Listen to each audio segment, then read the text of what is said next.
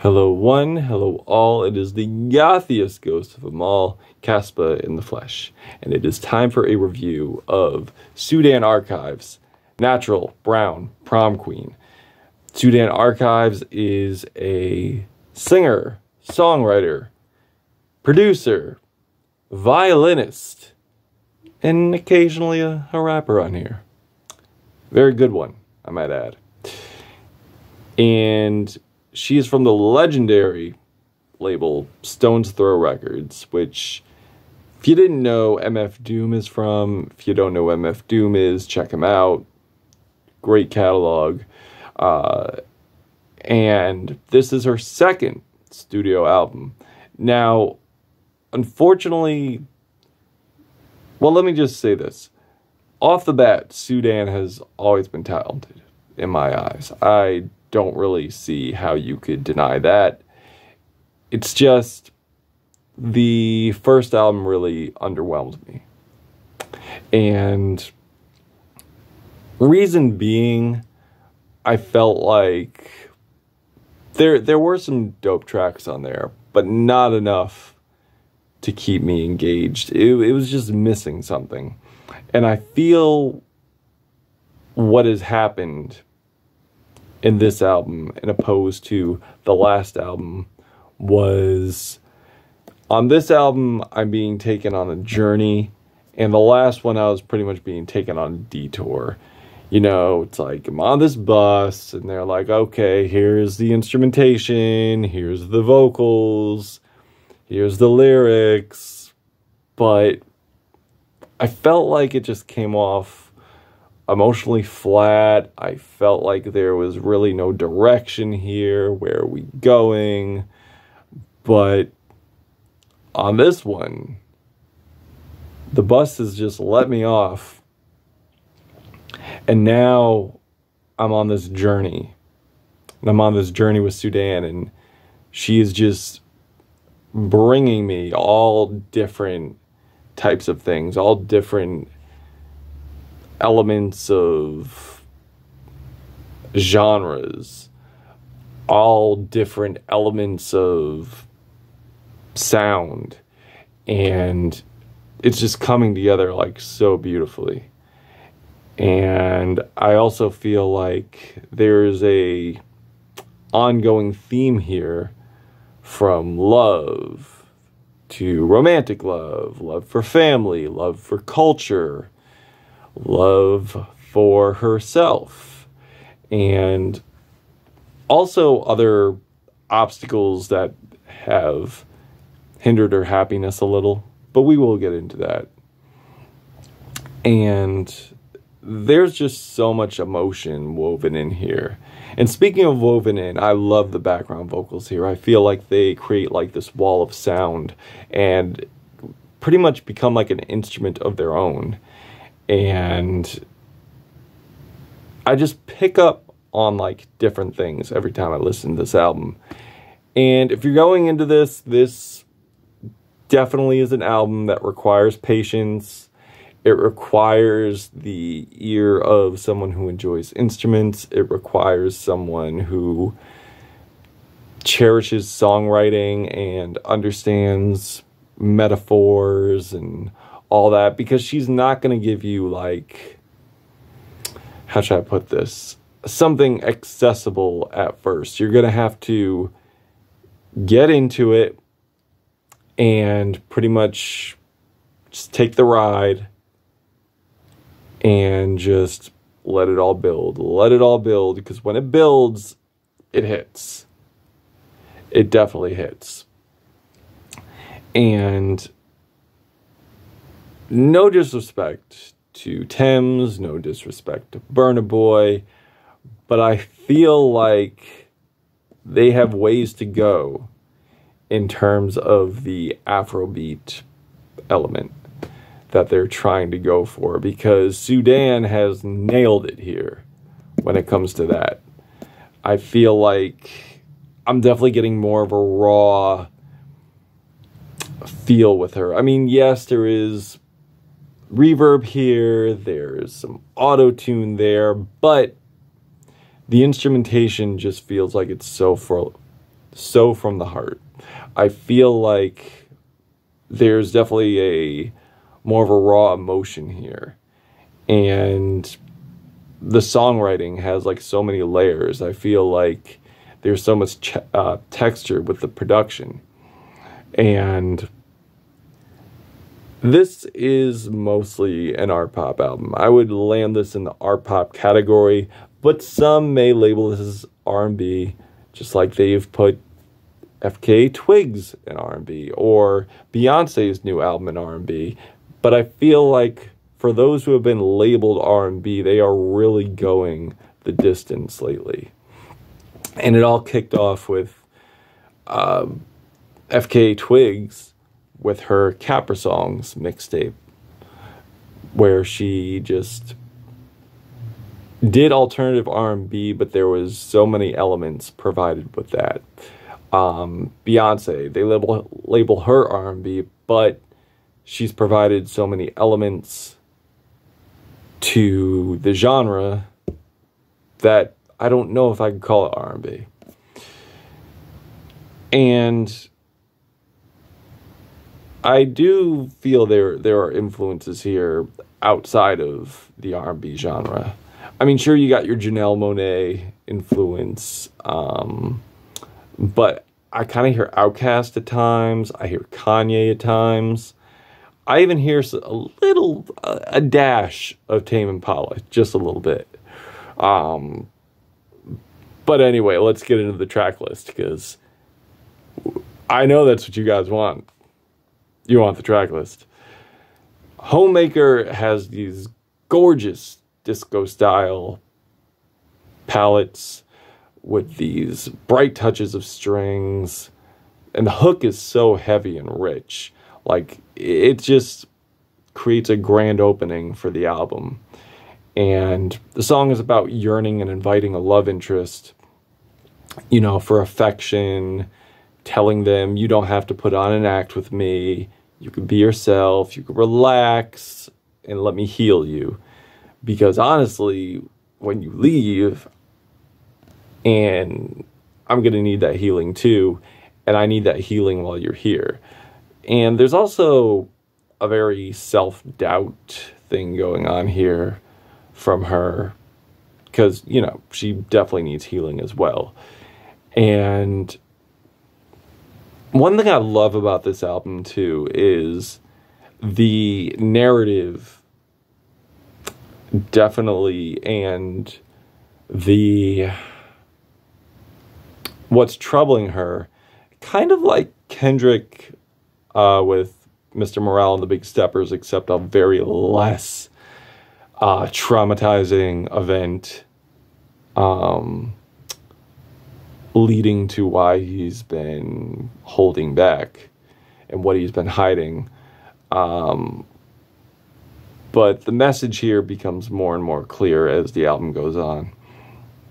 And Natural Brown Prom Queen, this track right here, it's such an adventure, like, with its plucky folk loops, like, very simple, but very expressive as well, followed by these absolutely aggressive barrage of pounding drums, continuous claps.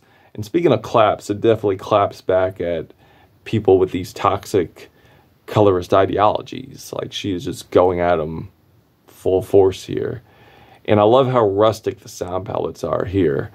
And these catchy refrains leading into this mesmerizing passage of graceful harmonies that sound like a grand entrance to royalty, which basically complements the title, Natural Brown Prom Queen. Queen, essence, royalty. The regalness is definitely prominent here and very enchanting. And then we go into Ciara, which has these skittering beats, very lavish and harmonious, but assertive. Disclaimer, do not fuck around here. Don't be the individual here who betrays her and slanders her And now she has to get her family friends involved, and you've pretty much fucked up royally. And the booming bass here really sets the tone of that. Like, that shit's about to get real. Like, you're about to get this very rude awakening. And the reverb violin lead at the end really caps off the song nicely. But she's not capping here. Selfish Soul has this bouncy beat, rumbling bass, followed by these very lovely violin arpeggios on here. These distance-soaked harmonies. Soaked in reverb, I should say. And there's like a tribal meets Indies 2000s vibe going on here. That's what it's giving. Where she is focused on self-love. And I feel like there's a double meaning here because she's talking about cutting off her hair, but maybe there's a layer here where the hair is a representation of someone she is invested in, but she feels like you're close to her, but she needs to let you go. That's basically what I got into it, especially if she says like extension of me, and you get it, you'll get it, you'll get it when it goes on, because I'm not going to spoil it for you. That's one thing I'm not going to do. I'm not going to spoil this album for you. You have to listen for yourself. Loyal has these grand horns, woodwinds, and they coalesce so well here, creating this essence of dominance to the track, and these trembling synth keys, rumbling shots of bass, and holy fuck, like the hook here. The hook just makes me feel like I'm transcending into this otherworldly kingdom in space, and I just love how it transitions into like this absolute banger of a track. Oh my god, BRIT, where she really brings so much to psychedelic trap here that no one else has. I dare someone to approach psychedelic trap the way she has, because she absolutely leaves no crumbs here. And this is what happens when you take a sound and you add your own spin to it, which she definitely did. Also, I love the empowering lyrics here. And unfortunately, there are some tracks here that I do feel have good things going for it, but some either just overstay their welcome, don't really build up, or I feel like Sudan doesn't really come through with the best vocal performance. But that's just me. Flue, however, has these wondrous dense string harmonies with these twinkling keys, and I love the rhythmic breaks in the middle with these spotlight vocals. Like, it's great. It's beautiful. It's wonderful.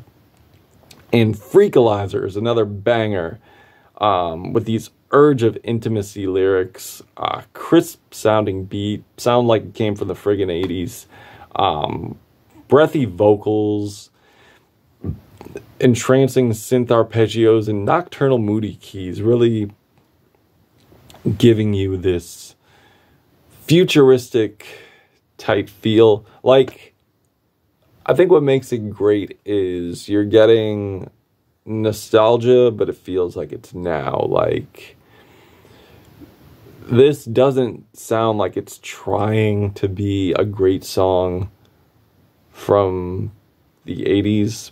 This sounds like what it would be like if I was in the 80s listening to a track and a great song came of it.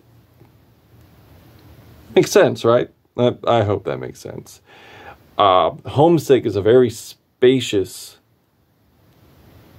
slow, and very sexual desire type track, and the horny level is over 9,000, but the sadness is kind of over 9,000 too. At least in terms of the tone, it's just very, very moody, very sexual, very passionate. Like, I love how the reverb on the vocals here really give it a very dreamy, cinematic, intense feel. And it's followed by Milk Me. And I love how graphic the lyrics are here. I love how hot and steamy it gets. But I feel like it just runs on that in opposed to actually adding more elements to it, adding more of a grander finish to it.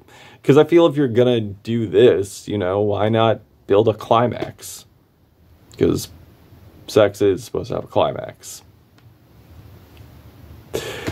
Yellow Brick Road has this 2000s hip-hop feel to it with this linear bass line, dusty piano keys, and just an eeriness to it. And it kind of sounds like 2000s Scarface or Common, something they would go off. And then we reach the final track where we've basically realized what she's been missing. And that's home. Like, it all comes up to home. You like all these keys and Easter eggs she's been dropping has been leading to home. And with the little subtleties going throughout, you get it. You get the narrative. On 513. And she's just tired of the shallowness of Hollywood. She's tired of all that. And she just wants to go back to Cincinnati. That's where she wants to go. And I thought it was clever to do the Biggie interpolation here. I'm going back to Cincinnati, natty, you know, because going back to Cali. I'm old. But anyway, yeah, that is what that's from, and that was very cleverly played. So yeah, overall, I love this album. I will definitely be going back to it more and more times. I've already listened to it a handful of times because I had to review it. And yeah, like the textures here, like I said before, great songwriting, great production. Some tracks do meander a bit. You know, there are some duds here. Well, not duds. I'm not going to say they're duds. They're just not as ironed out as I would have liked them to. But overall, great album. Very adventurous, very ambitious, very passionate. And I friggin' love it. I am going to give this the blackest of 4 hearts on this out of 5. If you've given this a listen, what did you think? Did you love it? Did you hate it? Why? Let me know in the comments. Sudan Archives, Natural Brown Prom Queen, Caspa, the Gothic Ghost. Till we meet again.